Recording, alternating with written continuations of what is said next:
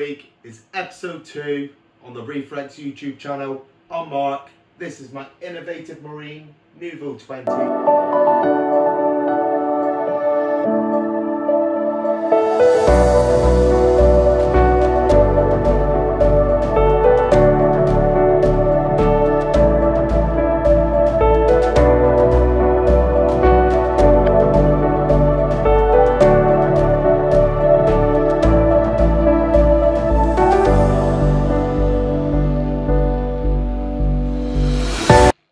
I'm going to give you 2 top tips, things that I do with this tank that I believe truly makes a difference.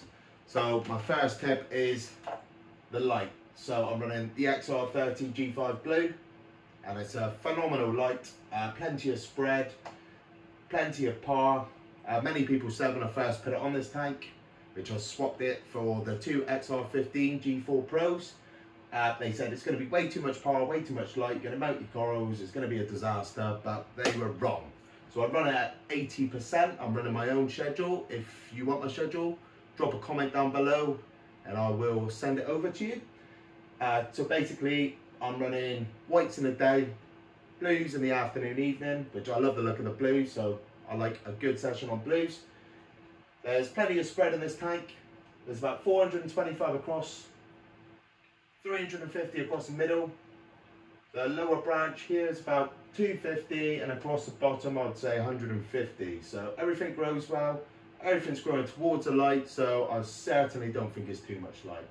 I've got enough spread in this tank to have corals everywhere. There's nothing that's really too shaded. I've got things like true undata around the back, which is getting light. I've got acans around the other side around the back, which is getting light.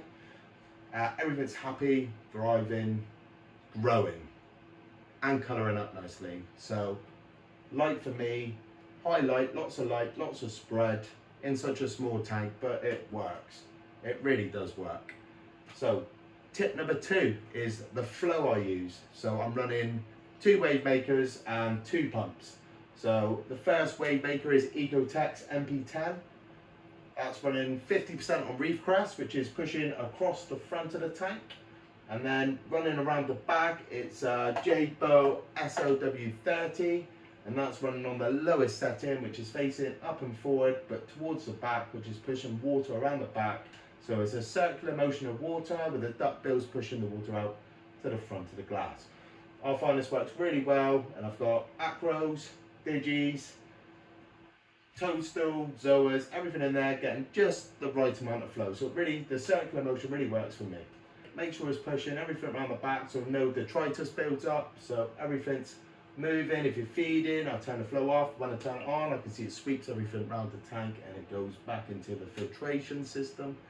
So they are my 2 tips today. So we got light and flow.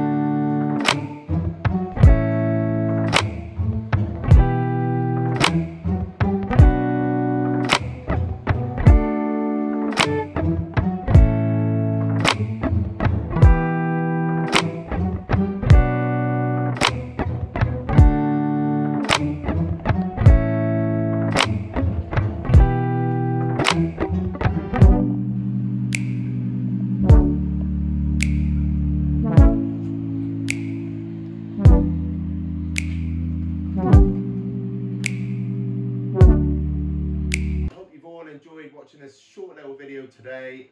It's episode 2, so episode 3 will be dropping next week. So please do like, share and subscribe. This tank, I will share all my tips, tricks, everything I'm dosing, my filtration at the back. I'll go through it all in fine detail so everybody knows everything I'm doing. And if you want a copy, you're more than welcome to do so. Reefwrecks, and I'm out.